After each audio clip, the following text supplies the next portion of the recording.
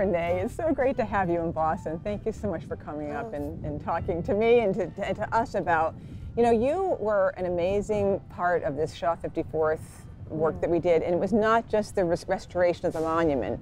It was that platform for dialogue about race and social justice. You were an amazing voice in our first community conversation about the power of public monuments and why they matter. When we were in real life, feels like years ago, decades ago. But then you came back and we were with David Blight talking about why they matter in a time of racial reckoning. And so you were a particularly strong and vital voice in that programming and process. So I'm so glad that you could come back and sort of reflect on that and think about sort of how do we keep that conversation going? How do we keep the light shining on this work? Because it's very unfinished work that the 54 started back in the Civil War, and that we are really trying to lift up and honor today. I think part of it, you know, Liz, first of all, thank you. It's really wonderful to be sitting here with you. I think part of this kind of the interpretation of the memorial that you did while it was gone, I think that's still very useful, is to have kind of interpretive panels where people can really understand what is this monument about, why is it in this location, who is it even honoring. I think some Americans who learned about the 54th, you know, Regiment, Massachusetts 54th, still need a reminder of who these men are on the monument and who Shaw is on the memorial. And I think people are looking for ways of understanding monuments and putting them in context of their lives and the way that they think about the past, but also the present and the future. I mean, these things are all tied together, right? They are. I thought it was amazing, one of the responses in Tennessee, if you saw, that they have put up a United States Colored Troops memorial as a response to taking down a Confederate monument. It's perfect. And that's perfect. It's actually, for me, in my mind, the perfect response is to honor Black soldiers in the war who both provided a lot of just ground assistance, but were also engaged in fighting. And so I think that kind of acknowledgement, I was really thrilled to see that in Tennessee. That's I know, especially in Tennessee. So, you know, we do have this hierarchy. We do have the reality that Colonel Shaw was colonel, so he was on the horse, and our 54th were the soldiers, and they were marching.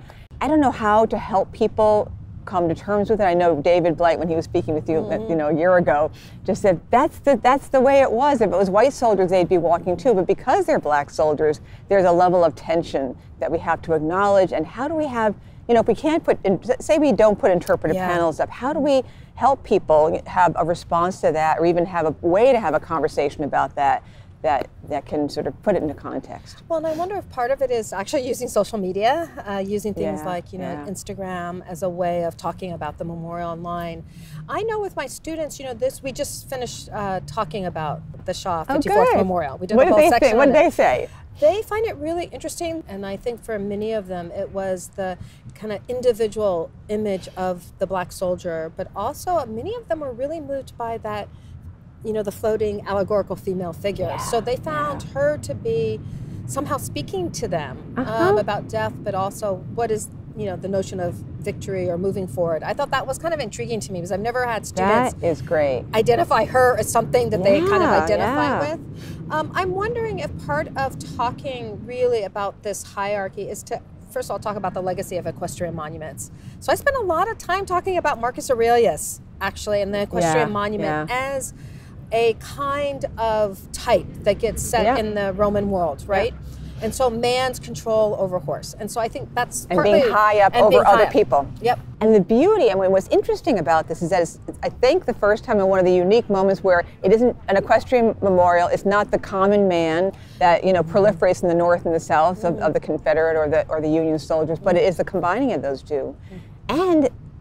And it may be, this is the thing that people don't know if they don't know, but that it's the first time Black men were shown as individuals and human beings and not caricatures. So today it doesn't, when you see it, you still have that gestalt of a hierarchy, but in context, in historical context, it was remarkable. Gaudens is also a particularly skillful artist, and so there is a beauty to this monument that I think some people are resistant to, but there is a beauty to that. But to actually show United States colored soldiers fully dressed in uniform is essential Amazing. and groundbreaking for the time Totally. period. And really. individuals, a young drummer That's boy, right. an old grizzled soldier. I mean, Yes. these were individual human beings, which was really so powerful. But what's the complicated thing about St. Gaudens is you wonder first, why didn't he use photography of the 54th, which existed? Yeah. But also there were 54th members in Boston. I mean, there's some interesting things about how he got to his models. People say that, and I think, Yeah. I speculate, Yeah. that the photographs would have worked for sure. Yeah.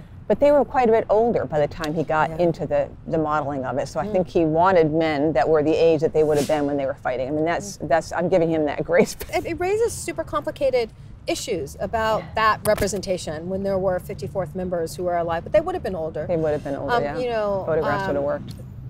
There's this great essay that Greenall at the National Gallery has written that's about photography and the 54th and the powerful interesting. use of photography by the 54th to send photos to their families, but this real desire to show themselves in the full regalia of the Union uniform, right? Right. And what is, I think, you know, when you think about extending your education of the memorial, life of I it. do think it has to be in some way to meet people where they are, and I think that is social media. I think you're or right. website. I think you're right, particularly in a certain generation, for sure.